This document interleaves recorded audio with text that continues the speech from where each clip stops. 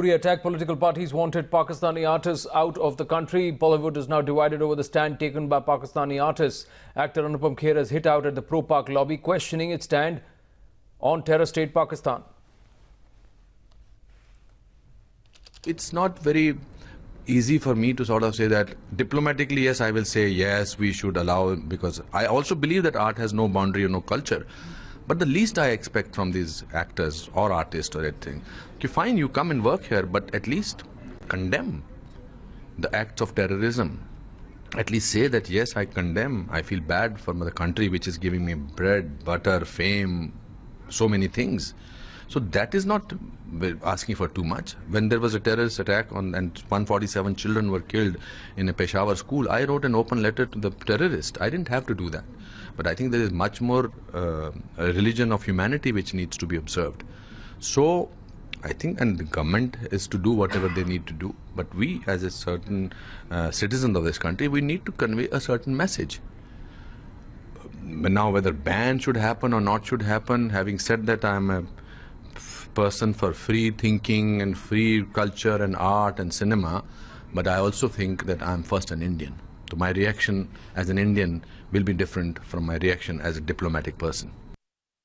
There are these peaceniks in the Lutyens, Delhi, who, believe that in spite of all these terrorist attacks, there should be peace, there should be, a goody-goody relationship between India and Pakistan. There are some professional, what you call, Lutyens in our country. Professional people who first, they don't have to react to a situation like this. They are already with an answer. You put a camera to them or you ask them to react, they will first take a side of the Pakistan people or their establishment. They are we know that news channel anchors, journalists, senior journalists. I was appalled that a senior journalist went into a Pakistani channel and basically said nasty things about an Indian anchor. And I have a great regard for the Indian anchor. How low can you go?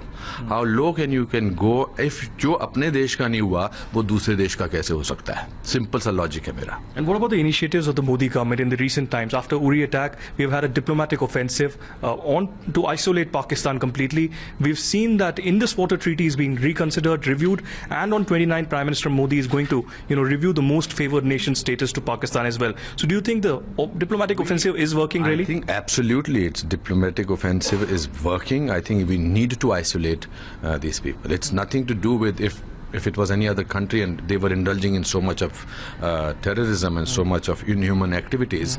It's very important. The fact that Prime Minister Modi talked about the Balochistan atrocities, the basic human rights thing. Yeah, I think it's being. It's a great move. You can't talk about it in a great move in terms of sort of a great thing to do, but I think it's a very mature move that the government of India is taking. That's the way we need to isolate them. We need to make them feel that you can't carry on doing that. Right. I personally feel war is never is a great thing to happen because it kills people from both sides, and human life is much more important than any issue. But yes, these kind of things, also I think India has been very successful in bringing to the world map that it is Pakistan which has created terrorism all over the place.